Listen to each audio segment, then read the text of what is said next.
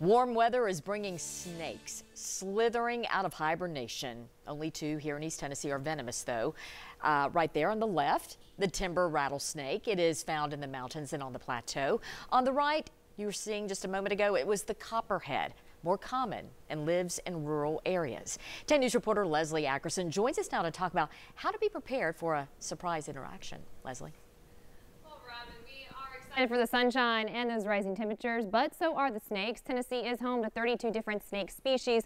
Whether venomous or not, it's important to know the difference and how to respond if you do end up meeting one this spring.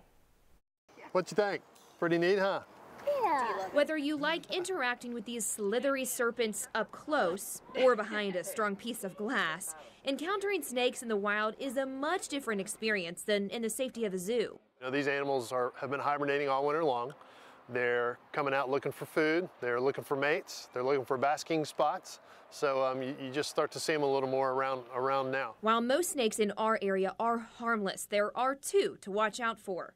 Timber rattlesnake and a copperhead. A timber rattlesnake is easy, it's got a rattle.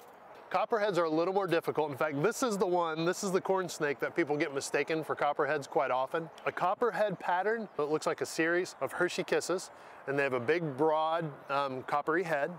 And the youngsters have a really bright yellow tail. Now wait, isn't there a third venomous snake? People will argue till they are blue in the face about water moccasins being here, but there are no water moccasins around here. What they're seeing are northern water snakes, which are real common, but they're harmless. If you encounter a snake, leave it be. Anything with a mouth can bite. You should never pick up anything, any wild animal. They're wild animals. Most venomous snake bites happen to people that are trying to interfere with the snake. People are trying to pick it up. People are trying to kill it with a shovel. And don't kill it. It is illegal. Instead, find an animal organization to help relocate it. You gonna put your hand right under there? And remember, these creatures play an important role in the environment. Appreciate it. I mean, some of them have really beautiful patterns. They keep rats and mice away. They do a whole lot of good.